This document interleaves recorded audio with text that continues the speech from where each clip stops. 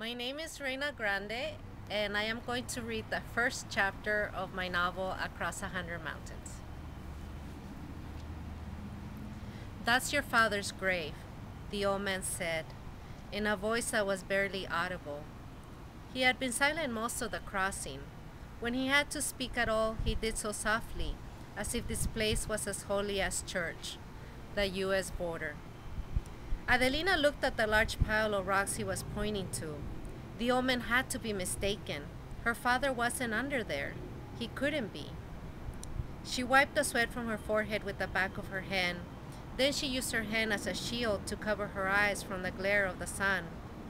She took a few steps forward until she was in the shadow of a boulder towering above them and the pile of rocks.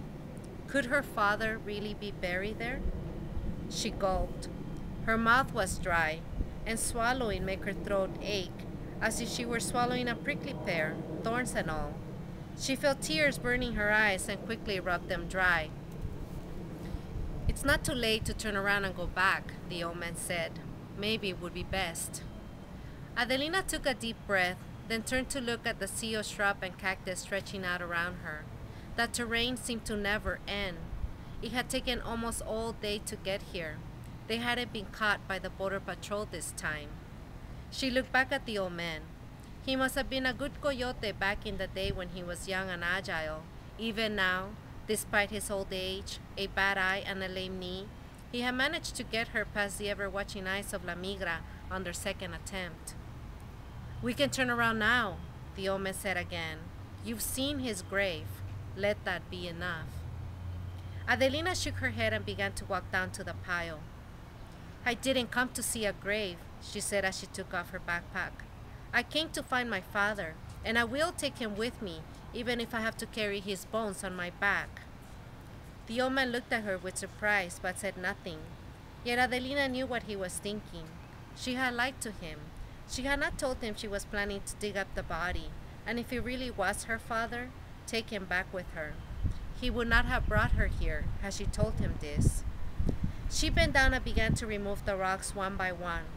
So many rocks on top of him, so much weight to support. Maybe once the rocks were gone, maybe once he was free, she too would be free. "It may not even be him," the old man said as he grabbed her wrist to stop her from removing any more rocks. "I have to know," Adelina said. "For 19 years I have not known what happened to my father. You have no idea what it's like to live like that, not to know. Today, I'll know the truth." She yanked her arm and continued removing the rocks. The old man walked away from her.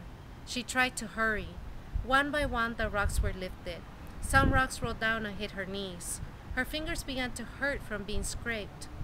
There was still a possibility the old man was right. Maybe it wasn't her father, but which would be worse, that it was her father or that it wasn't?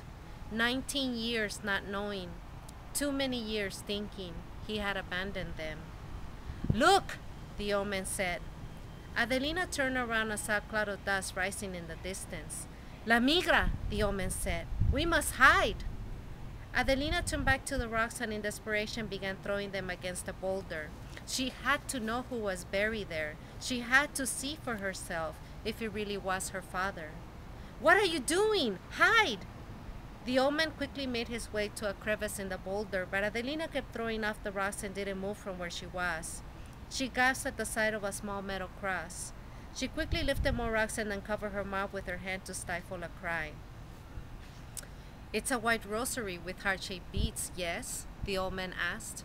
Adelina nodded, looking down at the rusted metal cross, at the white beads, at the bones that had once been a hand. The old man hadn't lied. "He was clutching the rosary so tightly when I found him dead, right there where he is now," the old man said. "It's as if he had been praying right until his death, praying for a miracle, perhaps." "His smuggler just left him here to die." "Your father was bitten by a snake. The smuggler probably left him here thinking La Migra would find him. Look, here they come now." Adelina turned around and saw a white vehicle approaching. La Migra was here, but they were 19 years too late to save her father.